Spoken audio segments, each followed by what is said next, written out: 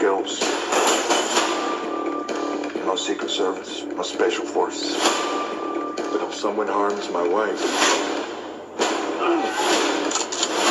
there'll be hell to pay.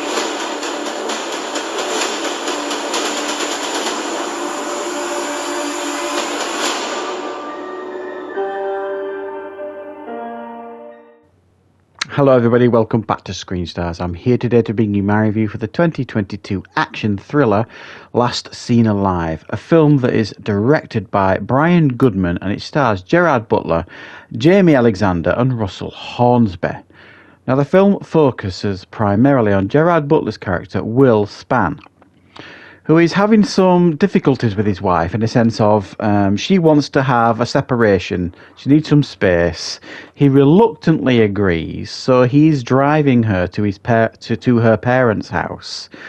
And on the way, he needs to stop for some gas, some petrol.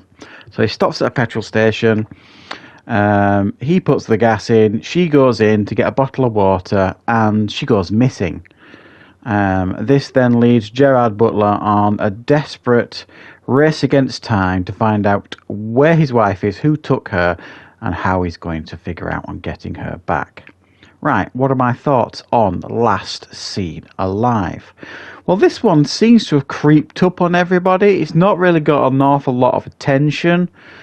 Gerard Butler is pretty good at doing these type of films. He's kind of churned out some fairly decent action thrillers over the years, but this one definitely seems to have been flown over most people's radars, myself included. I do remember, I think, seeing a trailer for this a couple of months ago, but it didn't really imprint itself on me or anything like that. So what? How good is Last Seen Alive? Well, it's certainly a pretty watchable film. I think the problem I had with this film is it's just very, very generic, and it almost feels like a TV movie or certainly a low-budget film compared to the Gerard Butler films I'm used to seeing. It felt, cheap at times. I'm not going to lie. It felt a little bit odd in that sense in regards to the production values. Now, I'm not saying it's like hyper low budget or anything like that. Not at all. There is a certain amount of polish to it, and the performances are all of a good standard and all that kind of stuff. It just felt very insular and very generic, and it just felt like it was a kind of made-for-TV type of movie for the most part. And the subject matter is something that we've seen over and over again. It's not like treading any new ground as well. There are the character as well, that Gerard Butler is playing here in this film, like the normal standard family man. You never really buy it. I never really bought his relationship with his wife. Now, that's in for a few reasons, really. I don't think they spend enough time for us to develop any kind of relationship with them as a married couple. They do try and throw in a number of flashbacks in the film to try and flesh that out a little bit, but it didn't really do that job, sort of thing. It just really emphasised their marital troubles rather than the flashbacks. It didn't really emphasise, their marriage and their good times or anything like that. And I just felt like we didn't get to know them as a couple or as people, really. Certainly not the Jamie Alexander character. So I just, you never felt that urgency. For example, I'll give you an example. The Vanishing, the film with Jeff Bridges, Kiefer Sutherland, Sandra Bullock. I know it's a remake of the Dutch film, but I actually like the remake, the Jeff Bridges version. At the beginning of that film, they spend some real time on developing that relationship between Sandra Bullock and Kiefer Sutherland, so that when she goes missing, the sheer desperation from Kiefer Sutherland you buy into much more than you do here in this film. Now, I'm not saying Gerard Butler isn't desperate when she goes missing. He is. He does a good job at that. But you don't that relationship hasn't been fleshed out prior to that. If you understand what I mean. There's also, I think, a pivotal scene in this film where Gerard Butler, the gas station attendant, says the cameras aren't working. He says that to the police officer that comes to help him. But Gerard Butler figures out that he's kind of lying, and he gets that footage and takes it to the police, which fair enough, you would do. And then he goes to her parents' house. This isn't really spoiling it. I'm just trying to flesh out like a problem I have with the film.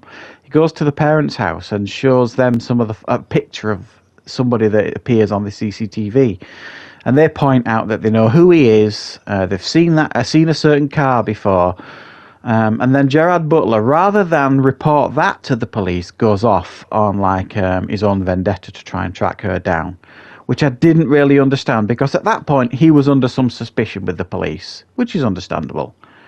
So he's got some real concrete evidence there to suggest that, you know, obviously he's got nothing to do with it, and there's a real suspect for them to pursue. And if Gerard Butler could track this person down fairly easily and quickly, and he's not a police officer or anything, he's a real estate agent or something like that, then the police could have done the job as well.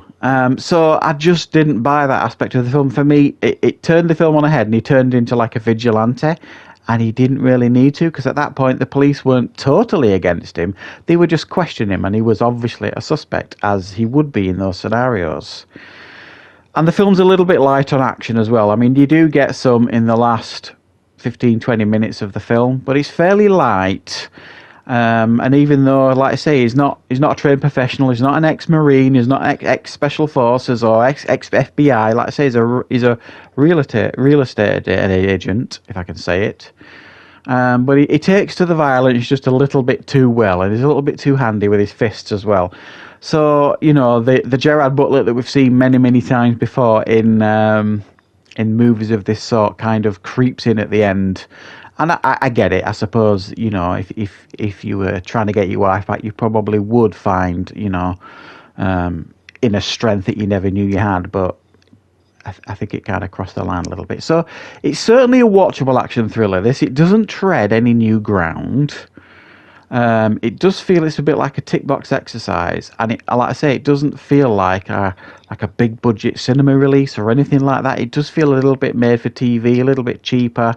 A bit of a low budget type streaming film that I see a lot of, but it's not a bad film. It's certainly watchable, and so it's a film that I'm going to give a 6 out of 10. It's certainly worth checking out, especially if you're a fan of Gerard Butler. So I hope you enjoyed this review.